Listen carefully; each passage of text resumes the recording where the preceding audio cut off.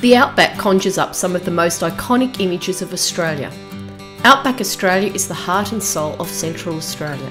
It's the arid desert region that takes in the Northern Territory, Queensland and Western Australia.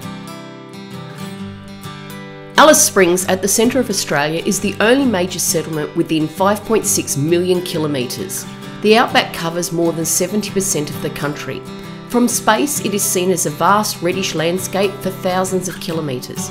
With desert-like landscapes, lush bushland and unique animals, it's no wonder that this area is thought of as the true Aussie experience.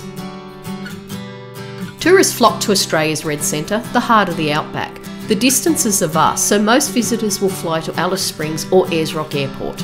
Once here, you can hire a car or join a coach tour from either airport.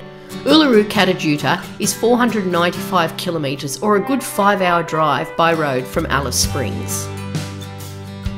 Uluru is one of Australia's most recognisable landmarks and is often referred to as the heart of the Red Centre. Uluru is a UNESCO World Heritage Site and is thought to be the world's largest monolith, a single rock that was formed 555 million years ago. Uluru changes colour throughout the day. At sunset, Uluru glows a fiery orange-red colour. There are 5 viewing areas built specifically for experiencing and photographing the landscape and changing colours. Pack a picnic and secure a spot early, as these can become very busy just before sunset. Getting around Uluru Kata Tjuta National Park is easy. All roads are sealed, so driving around the park in a normal 2-wheel drive is fine. Parking anywhere in the park or at Ayers Resort is free and abundant, but there is an entrance cost per person to the national park. There are several walks around Uluru. The most popular is the Mala Walk. This is an easy 2-kilometre walk from the Mala car park, or alternatively, you can meet rangers at the Mala car park and enjoy a free informative guided walk. You will enter the cave where the Indigenous Australians camped, the kitchen cave, and see some examples of rock art.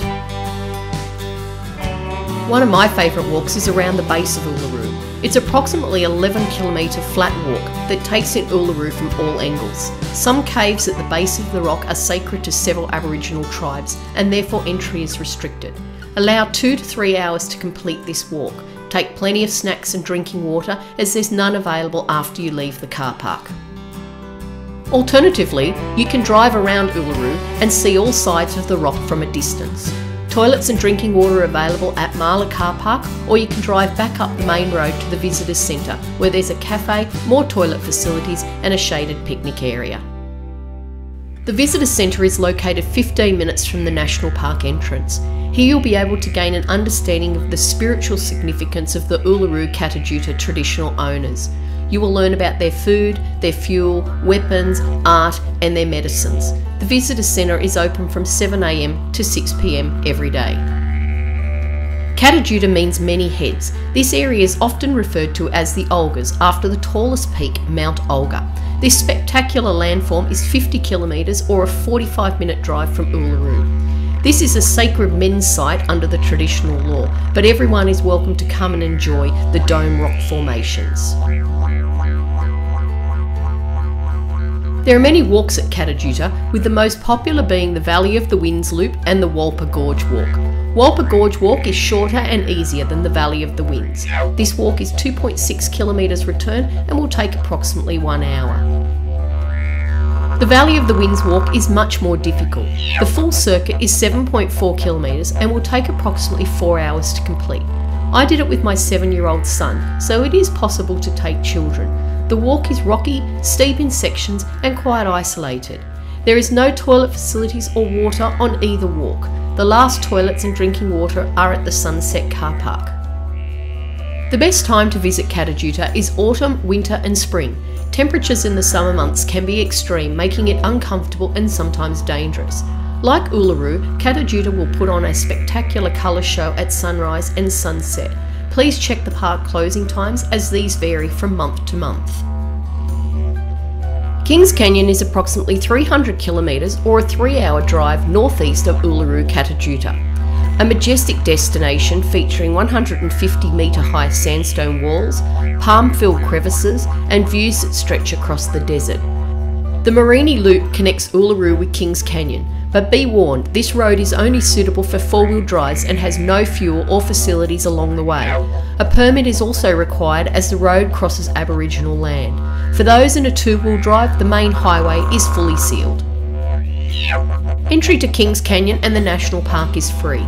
There are toilet facilities and drinking water located near the Kings Canyon car park. The resort offers a range of cafes and restaurants. The two most popular walks are the Kings Canyon Creek Walk and the Rim Walk. The Creek Walk takes you into the leafy Garden of Eden. This walk is suitable for families. The first 700 metres is accessible by wheelchair. The Rim Walk is a challenging but spectacular 6-kilometre loop. After the initial steep climb, the walk offers a variety of landscapes, including the weathered domes of the Lost City and the lush Garden of Eden. You may recognise the Rim Walk as it features in the 1994 Australian road comedy film Priscilla, Queen of the Desert. The producers initially sought permission to film at Uluru, but this application was rejected because of sacred religious beliefs. A huge shout out to Ayers Rock and Kings Canyon Resort for hosting us during our time in the Australian outback.